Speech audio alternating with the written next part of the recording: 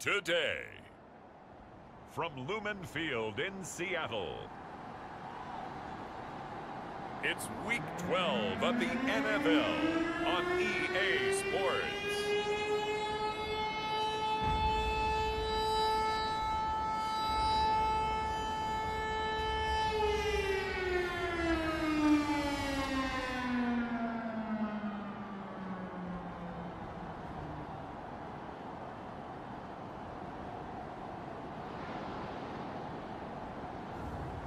Justin Herbert and the Seattle Seahawks versus Gardner Minshew and the Indianapolis Colts. We are just south of Pioneer Square here in the great northwest city of Seattle at newly named Lumen Field, home of the 12s. Today, it's Week 12 of the NFL season, and we've got a good one in store between the Indianapolis Colts and the Seattle Seahawks.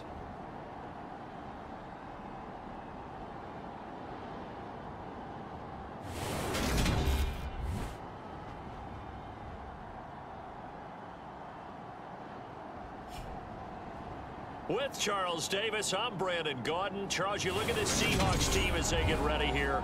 The streak continues, doesn't it? They come in a perfect 10-0. And it's not just that they're winning, it's how they're winning. All phases of the game coming together for this team. The final playoff push is upon us. It's Week 12 of the NFL season, and we're underway on EA Sports. And he brings us out past the 20 to the 24.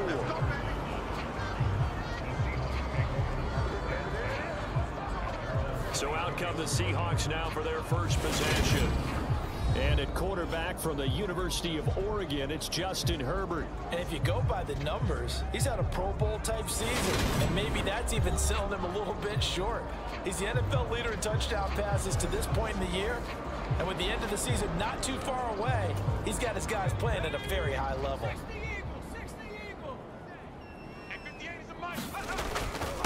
Here's Walker to start the drive. The numbers for Walker from last week's effort: 13 carries, 59 yards, and a touchdown. When a winning streak stretches this far, you start to wonder if a team is truly unstoppable. And here's a guy who's been very much the legs that have helped drive this team to wins week after week. And even when teams have keyed on him and tried to slow him down, he's still gotten the job done enough to avoid a loss. Talking with him in pregame, though, he thinks that this week could be his biggest week yet. 9 yards to pick up there, and it's a first down. Well, there's plenty of real estate for him to maneuver on that run, and let's face it, it shouldn't be a surprise. He's one of the better backs in the league. Had to come into this game with the idea, slow him down, otherwise it's going to be a long afternoon.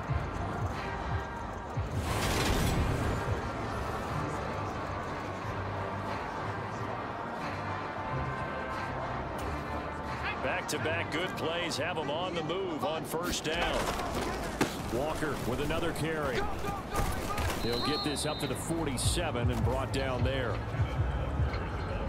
So, Charles, you talk about this offense, how well they've played. I mean, the defense, too, really. But they're sitting at 10-0 now on the year. 4-0, 5-0, that's nice. But once you start hitting double digits with these wins and no losses, I think the seriousness of the situation, it just has to ramp up. Yeah, when you do say 10-0, it can't scare you as a team.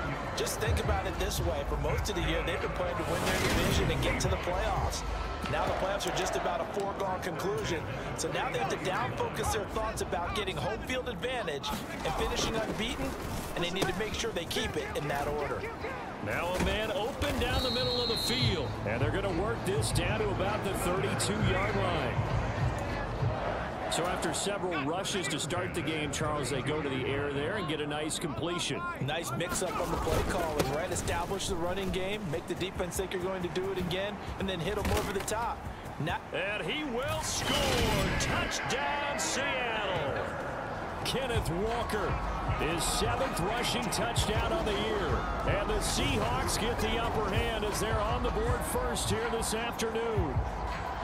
Well, these guys scored touchdown after touchdown in that win a week ago. So how do they come out this week? Same way. They've got that momentum going, a touchdown on the opening drive. I think it's safe to say that they're in a groove, isn't it? I mean, a lot of times we've seen where teams have scored a ton of points the week before. The very next week struggle to score almost as if they used it all up. Not in this case. This group appears locked in. We're going to have to make some adjustments if you're on the other side of that football. And after the touchdown, here's Myers to boot it away.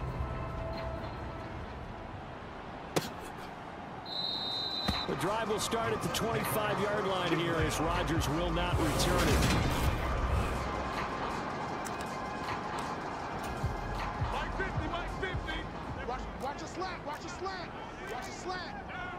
Let's go, Mike 50, Mike 50. Throwing on first down is Minshew. That's going to be caught by Josh Reynolds. And they're able to get this one across the 35. So from the 36 now, 1st and 10. First carry now for the former Badger, Jonathan Taylor. And he's across the 40, 3 extra yards to the 43.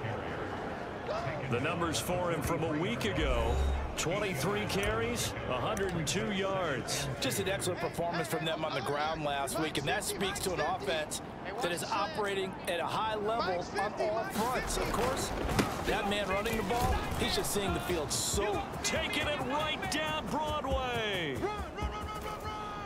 Touchdown, Indianapolis. Jonathan Taylor, his 9th touchdown of the season. And the Colts are able to strike back quickly with an opening touchdown of their own.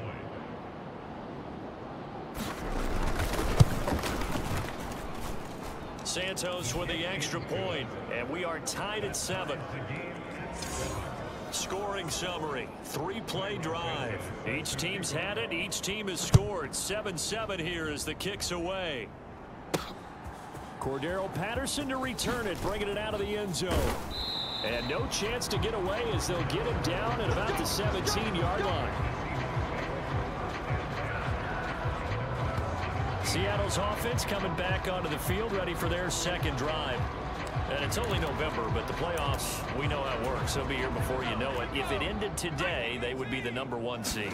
And that's a great spot to be in, but I love the phrase, if it ended today. And I'll guarantee you, that's what they've discussed in their locker room, in their meeting rooms. Yeah, we know where we'd be if it ended today, but we also know it's not ending today. Right. So they've got to continue to play the type of ball that put them in the spot where they're #1 in their conference.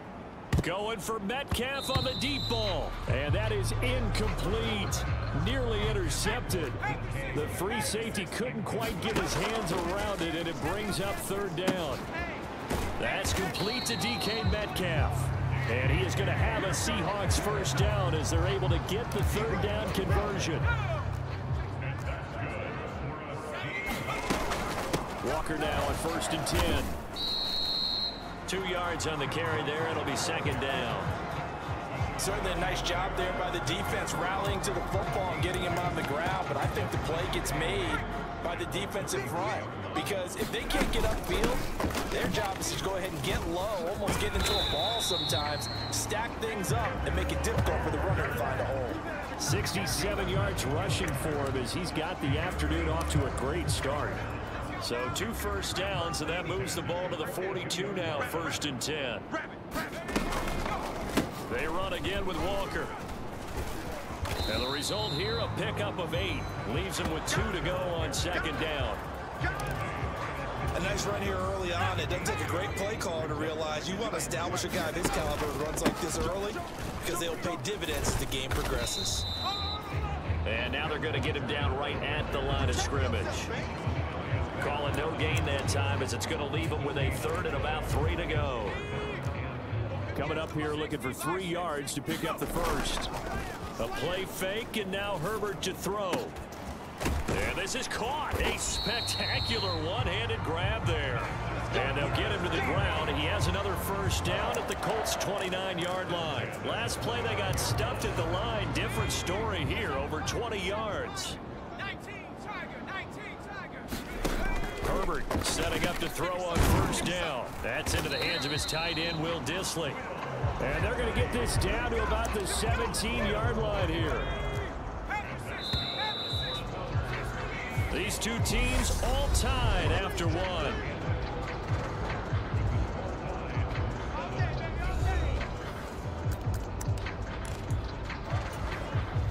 So from the 17 now, here's a 1st and 10.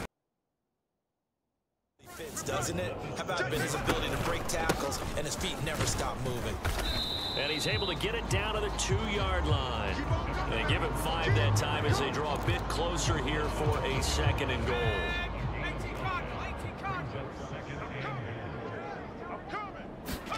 Herbert jet sweep as he taps it forward. And this is not going to do it as he stopped at the 2-yard line. That's a nice job there defensively, being able to diagnose that little touch pass. They saw it coming, converged on it before he could get much out of it. Patterson. And he gets halfway there, down to the 1-yard line. Only a yard there, so it brings up 4th and goal. Defense didn't budge on 3rd down. Now what are we going to see on 4th? We are soon to find out, but does this feel like old school football or what? Oh, yeah. It's an old-fashioned goal. End zone caught. Touchdown, Seattle. Noah Fant from a yard out. And the Seahawks' decision to go for it pays off with 6 points. You got to figure down by the goal line. This is where a tight end earns his money, in the high traffic area. And he's able to work free in the middle of the end zone and grabs that one for a touchdown.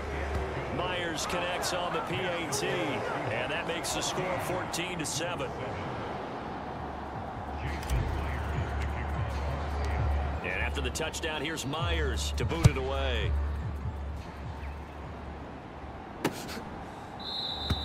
And Rodgers will hold on to this one, and it'll come out to the 25. 2nd drive coming up here for the Indianapolis Colts. And, you know, it's certainly a lot of football left to play. We're not into December yet, but right now where we stand, they're in 1st place in their division, looking really good and looking to be a threat come January. And are you one of those early holiday shoppers, partner? Are you one of those guys get your list done? Because I think about what every team has on their holiday shopping list right now. What's the #1 goal? Make the playoffs. #2, win your division. #3, and I think the biggest goal of all, try to get the #1 seed so you get that 1st round bye and ensure you don't have to go anywhere in January and hopefully get to the Super Bowl that way. This pass complete to Reynolds. And he is going to have a Colts 1st down as they're able to get the 3rd down conversion. That's a play that will likely be forgotten when you talk about big moments in this game. But plays like this are critical to keep drives going. And if points result, we'll call this play significant. Toward the center of the field, but it's incomplete. So 2nd down, still 10 yards to go. Ball on the 43. Everyone's got 4 down. Mike's 50, Mike's 50. Running straight ahead, Taylor. And he's up across midfield and down into Seattle territory. 72 yards rushing for him as he has been tough to stop here in this 1st half. That was a really nice run there to bring up 3rd and short. After the incompletion on 1st down, it's awfully nice to have a running back that you can hand it to and put you back in a good situation. And good space to operate there as he takes this down inside the 35-yard line. That one for Indianapolis, resulting in 15 yards and a fresh set of downs. We've seen him break off a big run already in this game, and for a second, that would look like it might be another. Yeah, I think that any defense would say, look, we can't let him get to the 2nd level, because sometimes he'll break off the big run on his own, but oftentimes you get additional blocking at the 2nd level, which gets you deeper into the secondary.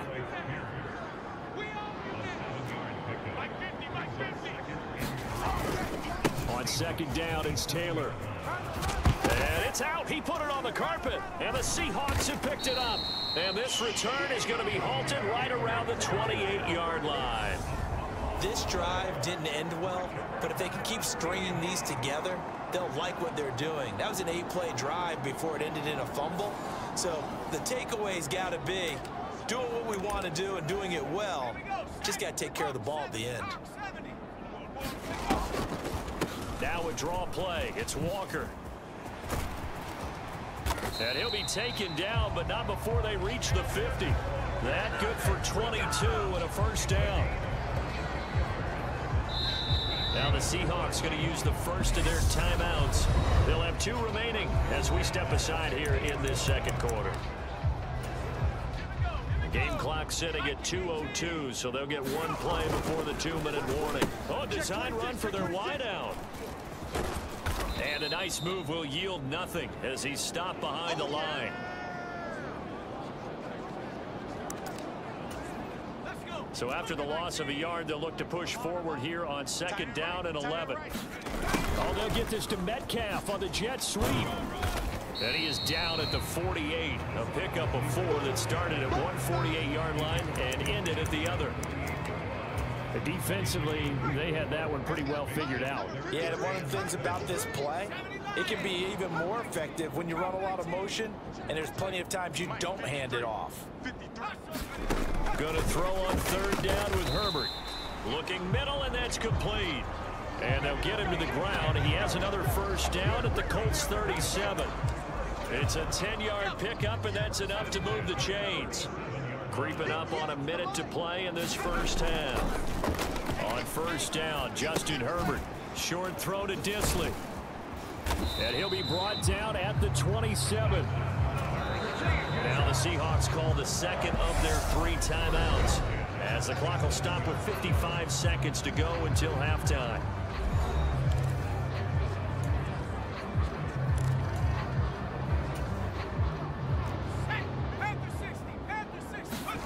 Herbert on 1st down now. Short throw to Disley. And he's going to get this down near the 25. And quickly they get to the line. To throw again on 2nd down. Herbert targets Metcalf along the sideline. Touchdown! DK Metcalf. 25 yards for the touchdown. And the Seahawks will extend their lead in the final minute of the half.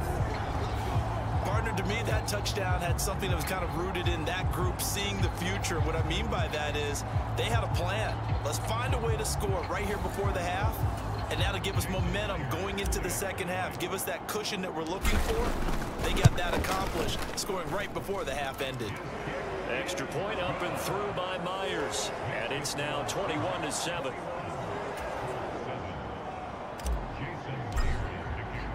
And after the touchdown, here's Myers to boot it away.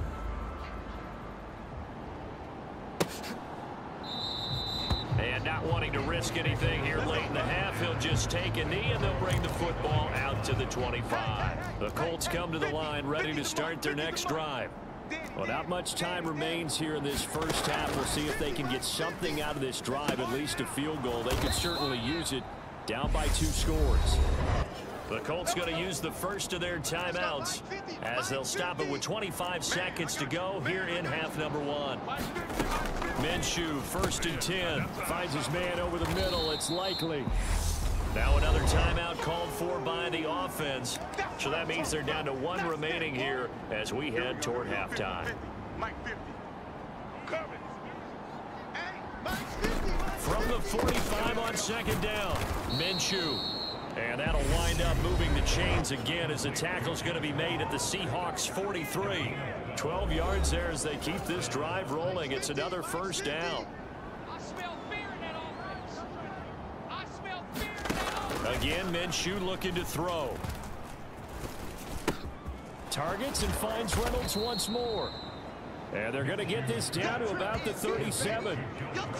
So 5 yards here, 5 on the play. And that will bring up 2nd down.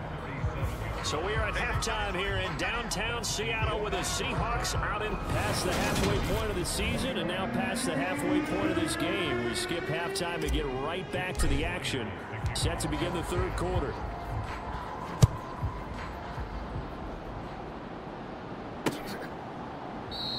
And this will not be returned, so the 2nd half begins with a touchback. Out come the Colts. They'll have it first here to start quarter number 3.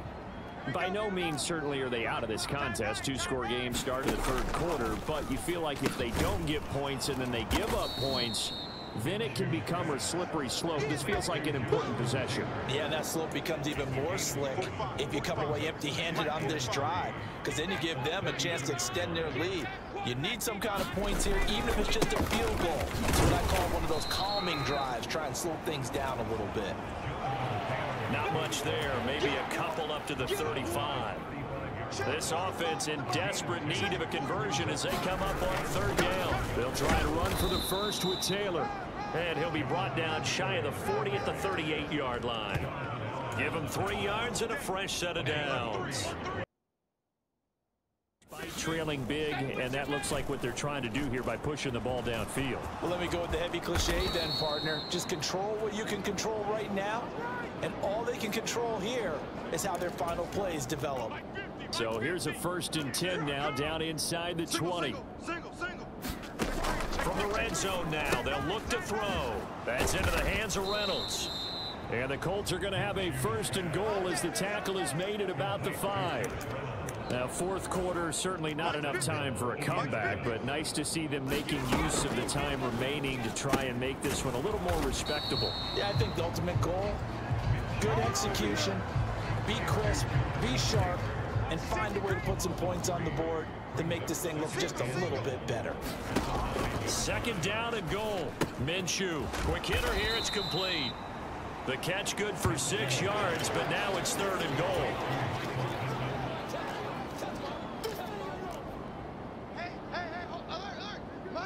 Mike's 50. Set the tone, defense. Set the tone, defense. Looking to throw it. Minshew. And that is caught. Well, they're going to see this one to the end. They get a score, but pretty much an exercise in futility right now. Still down big. And yeah, that touchdown counts for their team, but I think it counts more for the fantasy guys, doesn't it? Yeah, it's just something maybe positive to look at on film, but this one's over, let's be honest. Yeah, I agree with you totally on that one. Santos able to tack on the extra point, and that'll cut the lead down a bit to 28. Fielded just outside the goal line. And able to get this out to the 25.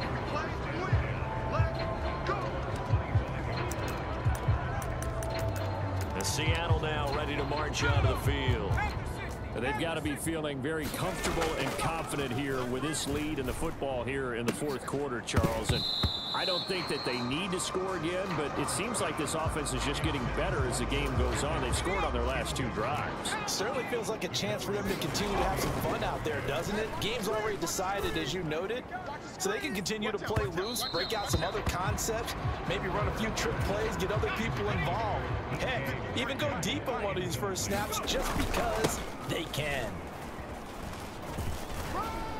And he's going to be brought down short of the 1st at about the 31-yard line. Now the offense going to use the first of their timeouts. That'll leave them with 2 remaining. We'll be back after this. Now here's Michael Dixon. Always a good sign when your first punt comes in the 4th quarter. He gets us away. It's a good one. Drawing toward the sidelines. Line of scrimmage, the 31 now on 1st and 10. It's our time, guys. It's our time. Mike's 50. Mike's 50. Here's Minshew. Pressure comes. He's taken down by the Seahawk defense. And one of the whistles for a timeout. So they'll stop the clock here in a game that's been decided in the closing seconds. Hey, check Mike 50. Another try after the 1st down sack. Minshew got his man complete over the middle. That's Taylor. And now we're going to get a timeout. Somewhat pointlessly called with 3 seconds to go in a game that's already been decided. 25. Check 25. Check 25. Tight ends Ringo. Tight ends on the Ringo. Tight ends on the Ringo. One final shot. They'll look to throw. And this a leaping effort, but it's knocked away and incomplete. So the victory here for Seattle. And we talk so much about the turnover battle, determining who wins, who loses. This game, no exception. Air-free football, no turnovers at all, and they win it. So this is one you don't have to convince your team that what you're saying is accurate. And you know what I'm talking about. Head coach always stands up in front of the team and says, guys, if we do this, this, and this, we'll win. And usually they say if we win the turnover battle, we'll win. Well, here's the proof right there. Win the turnover battle, go on to victory. Now the guys believe. You move on to the next lesson where you have to convince them. This one is now planted.